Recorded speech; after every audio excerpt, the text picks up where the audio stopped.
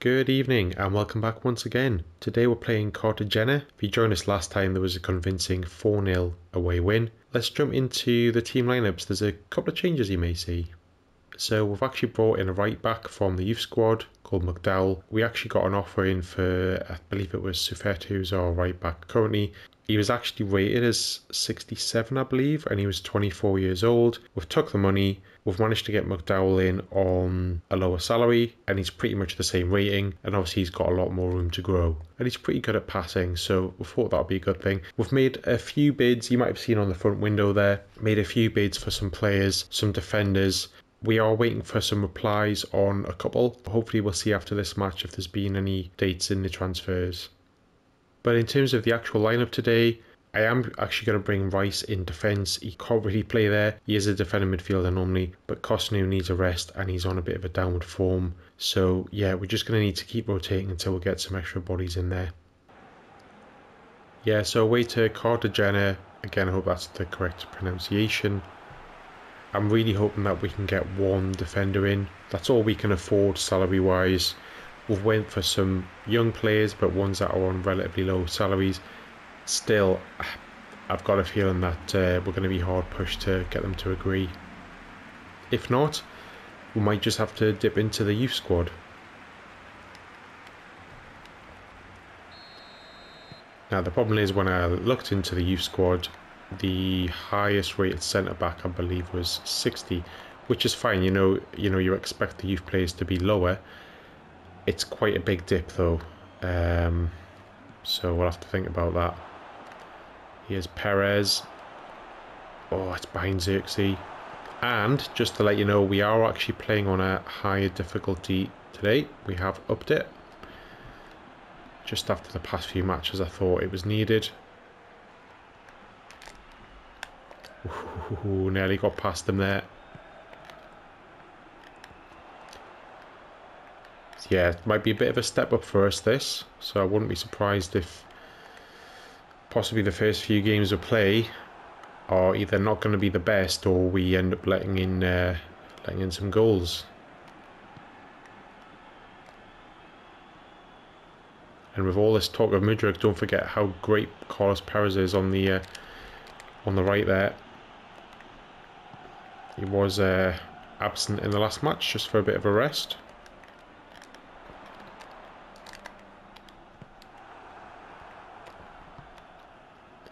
Getting on the ball quite a bit so far. He lost it there. Yeah, we're going to have to be that little bit, well, quite a lot quicker on the ball and the passes with this up difficulty.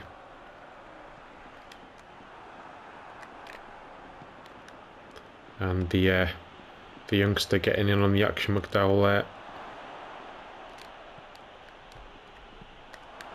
That's not who I was trying to pass to.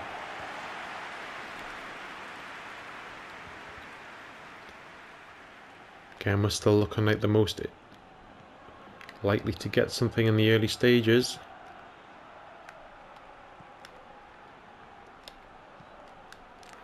Oof, decent ball. Keep out the air. Come out and punch it. Surely that went off. I swear that was over the line.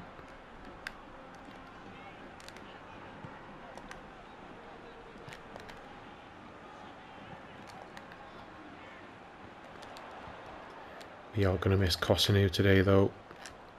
He's looks so assured in defence, and us upping the difficulty, him having to take the game off has come at the worst possible time, and that's not good from Fabio Vieira. Good block there. Really well defended. I think it was Rice as well who's come in for Cosnu, and he's not a defender by nature.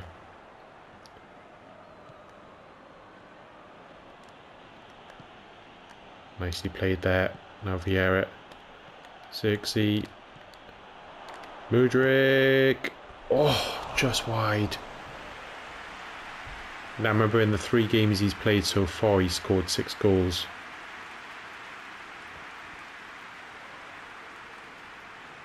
Oh, narrowly wide. He's definitely got something, that lad. I know he's said before he's signed for Chelsea and all of that stuff, and he's been one of the most talked about transfers in quite a while. But the player he is on this game is not the player he is in real life. This is 2000 and well, it's like 2 years behind almost, isn't it, stat-wise? So he's nowhere near as good as he would be in potentially football. I've said that before, but he's still got that quick pace. Seems to play better than his shooting stats suggest, based on his first 3 games. Carlos Perez out to Herrera. He didn't play the last game either. Wins it back there. Perez again. Vieira trying to fashion some space.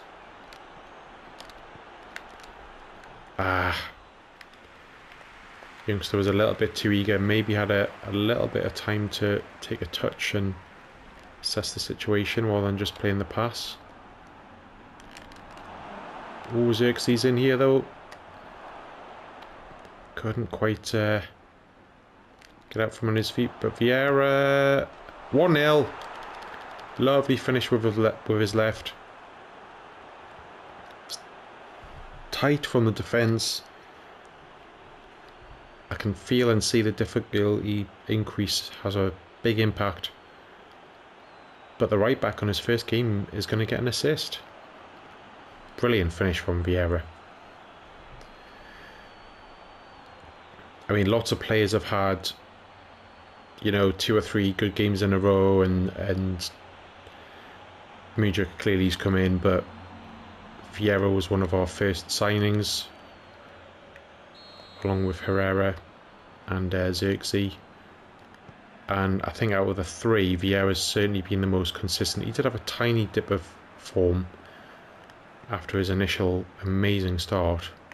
He wasn't playing poorly, he just wasn't getting as many sort of assists and goals. But he's, you know, the team is so much better with him in midfield. Oh, nice ball. Well taken by Zirkzee. And then Mudryk. Zirkzee again. 2-0. And Mudryk getting another assist. He got one in the last match as well as a goal. He's certainly very productive.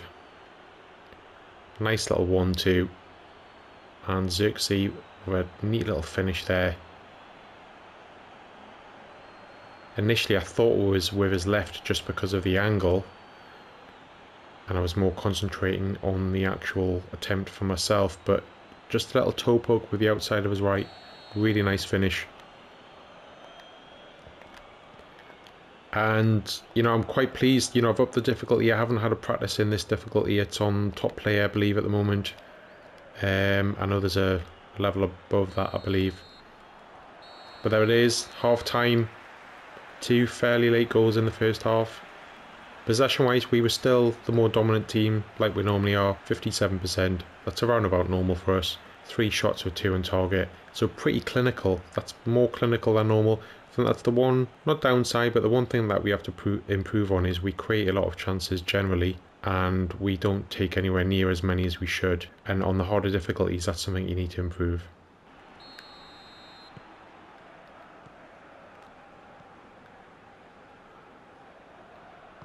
But I can feel a difference in possession. The passing has to be a lot quicker. The AI certainly moves onto your players, and will I get there? Nearly. Was a bit of a poor pass. Nicely kept in. And here's McDowell again. Perez. Now Herrera. Mudryk. Can't quite keep it. I just wasn't 100% sure what to do there. I haven't got time to think sometimes on this difficulty. Nicely played to Perez. Vieira. Wasn't enough space. Hetic. It's a little bit behind Mudryk, but he does well to keep it. Now Teixeira. It's a poor ball to Mudryk. He had a little bit of space. Only a little bit. Difficult pass to play.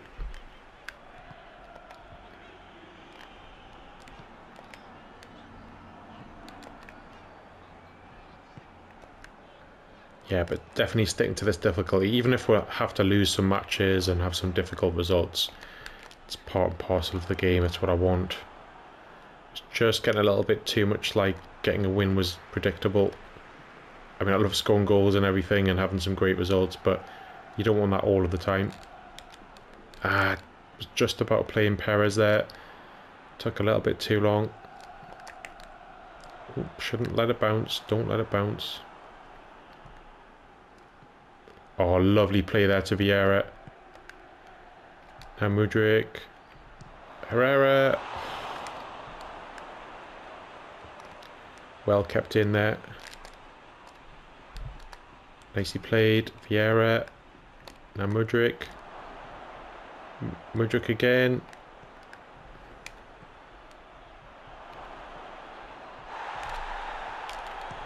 Vieira. Oh, straight at the keeper. Nicely worked. It's going to be a mixture of having to try and play it very quickly to avoid the defence, but if you get caught in a situation like that, you just have to be a little bit patient. Nicely played. Teixeira. Oh, he just overruns it. Makes some subs. And we are going to bring on Arcos on the left wing. We're going to bring Carlson on the right wing in place of... Well, it's Mudryk and Carlos Perez that are going off, and Bajer is going to come on for Fabio Vieira. I wish I could bring Zirkzee off as well. His energy's not great, but he is on an up, so hopefully he can bag us another goal.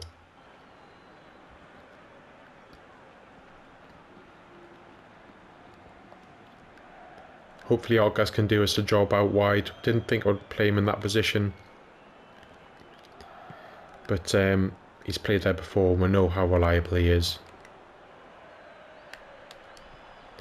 And here he is. Oh my god, he's fluffed that one.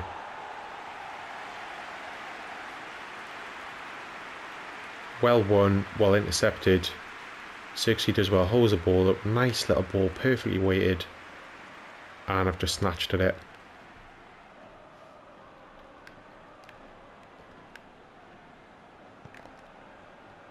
Not so reliable there from Argos, but getting in a good position.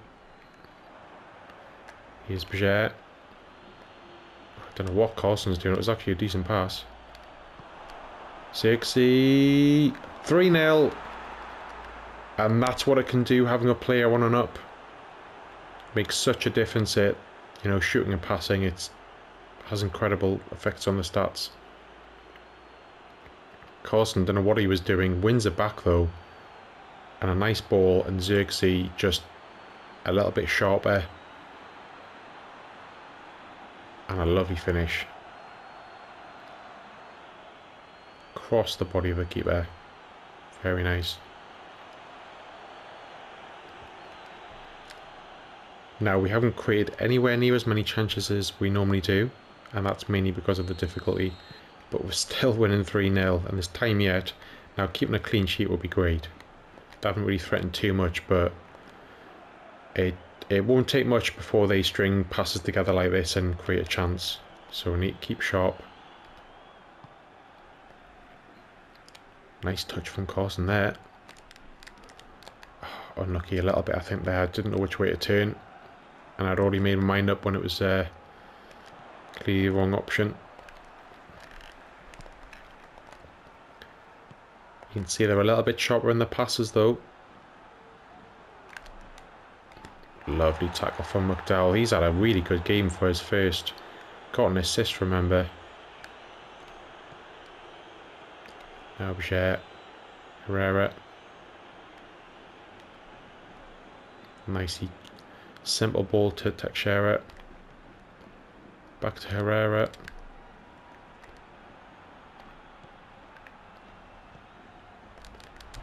Oh, somehow I think Zirkzee was just caught flat-footed there. Nice interception from Rice. He's played well in defence as well. That is not as a normal position for him. Hitch. Oh, I thought Herrera got that. Sorry for the noises. There's a bloody car right outside. Problem with my street is it can be quiet for ages and then all of a sudden there's just noises for 20 minutes and there's not much I can do about it. Share. Snapshot.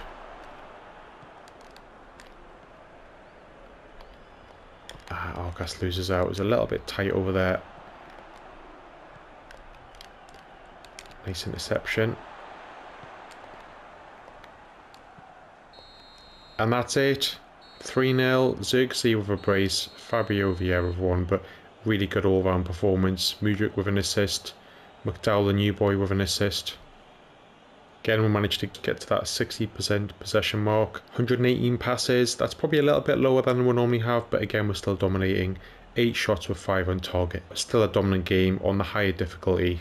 Brilliant stuff. Ratings rise, not really a surprise. Zirkzee got man of the match. He got 2 goals. And I'd agree with most of those stats. McDowell on his debut, the youngster, 6.5, really well done. Yeah, and the subs doing their job when they came on too. Argas missing that sitter, but still, you know, didn't count for anything. So that's the main thing, you know, didn't cost us. And just a bit of an update in terms of negotiations. We have got a successful one back. We did have to play around with the salary in terms of going backwards and forwards with them. They've come back with a proposed annual salary of 323,000. Which we can just about afford. There was another guy, Heon, who was sort of my second option because he had a slightly lower annual salary. Just looking at the two players, if you just look at their overall graph, Omaragic certainly looks like the better defender. Both very similar in terms of their overall, but Omaragic is younger. And I think just defensively, he looks about like the better player. We're going to go with Omaragic. He's on and up. He will improve. It's going to improve our defence and we just need the bodies in really. But that signing won't come through until after the next match. It's only been 3 days since the last one, so there's going to be some really tired legs out there. And then we've got a little bit of a gap. Not much though.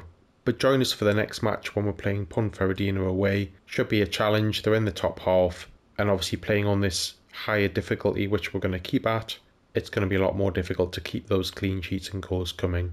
Hope to see you all next time. Leave a like if you did enjoy the video. Think about subscribing if you can, if you want to keep up to date with all of the videos that come out.